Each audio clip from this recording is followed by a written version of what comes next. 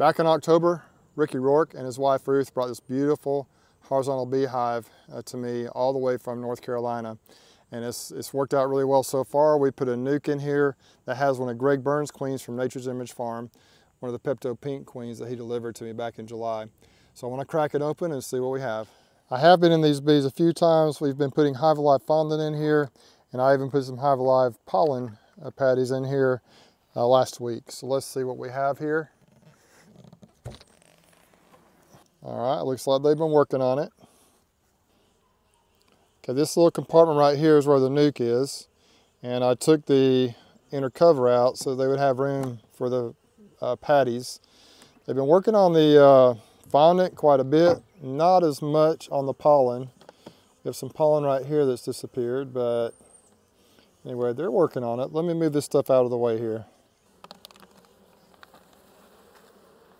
Yeah, they're busily working on it.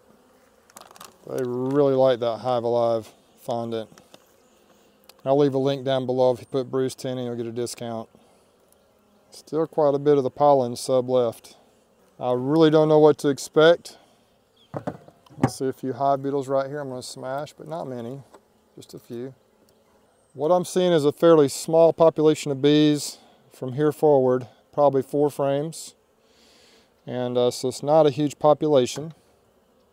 One of the things that can be an advantage about these bees from Northeast Caucasian northern bees is that they don't have a huge population in wintertime. And so they don't eat a lot of resources. But in here I'm seeing we got some pollen in there, a little bit of nectar, looks like even right through there. So maybe there's a little bit of a nectar source coming in.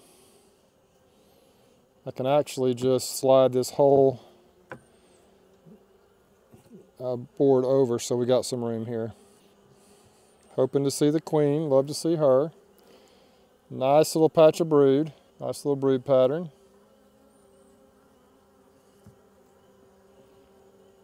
Same thing on this side. You'll see I'm working them without any type of gloves. Probably could even go without a veil. They seem to be very calm. When we put these bees in the original nuke box, they really didn't have good resources. It was kind of a desperate time for them. So I've just been trying to make sure I keep them. Whoop, I put my finger on one that stung me. Ouch. So I've just been trying to kind of keep them alive. They really didn't have the resources they needed, but we needed to get them split and put a queen in them. So I've been trying to supplement them pretty good, but they're so calm, look at them. And then we'll pull this frame out. So here's the queen right here with the pink dot on her. She's just calmly working. And they seem super calm. We'll see what happens.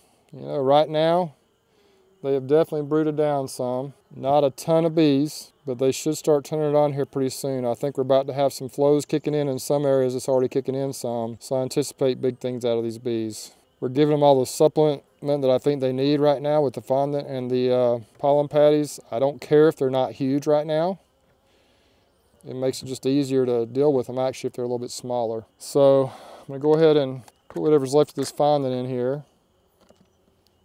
And I may get a new fondant patty in here. Doesn't look like pollen is a great big need for them. They aren't doing a whole lot with the pollen here, but I'll go ahead and put it back in there. And we'll keep you posted, see how they do. Beautiful hive, the bees seem to be doing okay. I just gotta keep them fed and see how they do going into the spring. I'm anticipating if they start to explode, letting them expand this way, I may move them to the middle and put a couple more nukes on the ends. Not really sure what I'm going to do yet. Anyway, I want to have a nice strong colony in the middle here and see how they do. Y'all take care, be safe, and we'll catch you on the next one.